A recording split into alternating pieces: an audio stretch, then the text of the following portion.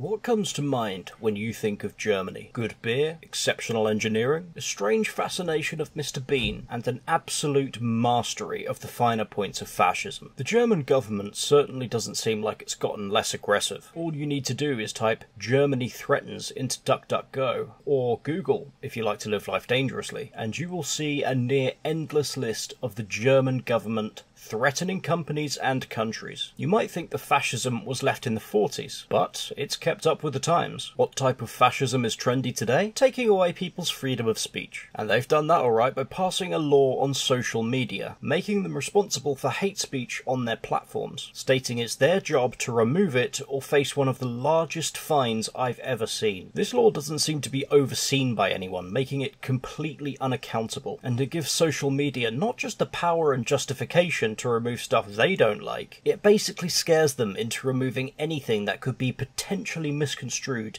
as controversial. That is not a world I want to live in. It'll be like the film Demolition Man, where swearing is illegal, along with most things fun. If social media platforms don't do enough to stem this content, up to a €50 million fine. That's about $58 million.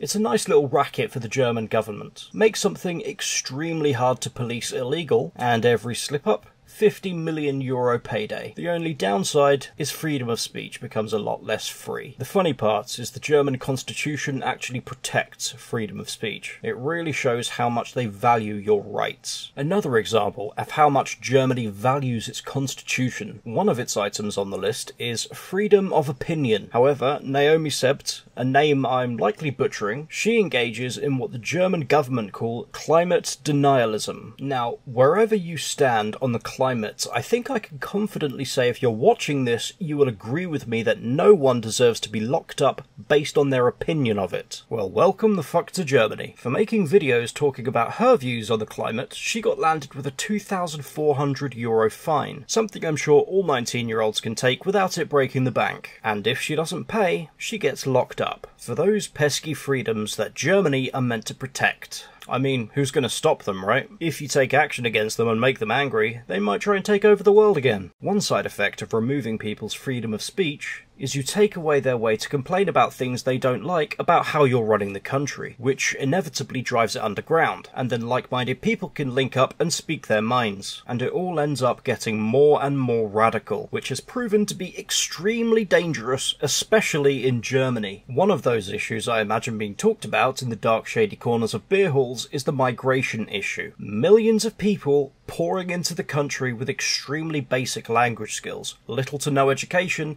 and extremely foreign culture. German authorities mapped out a key for where these so-called refugees are allowed to live. Mostly poor areas, obviously. The elites don't want that on their doorsteps. Besides, the rich areas vote the right way anyway. You need to pad out the electorate in those poor areas. They can't be trusted to vote for the right people. They'll end up voting in some kind of patriot that'll fix all the problems that they need to keep pushing their agenda forwards. And one problem with bringing in refugees from countries like Syria is they don't know how to behave themselves around women that aren't dressed head to toe in black bedsheets. So obviously the rape statistics shoot way up, and they did. But the German government just covered them up. People don't need to know this, but they didn't bank on Russian immigrants not standing for it, because their children had been targeted by these rapists, and they came out to protest it, holding up signs that said things like, "Hands off our kids." Even the Kremlin has come out and accused the German government of covering up these horrific crimes. What kind of people would willingly cover up the gang rape of a 13-year-old girl?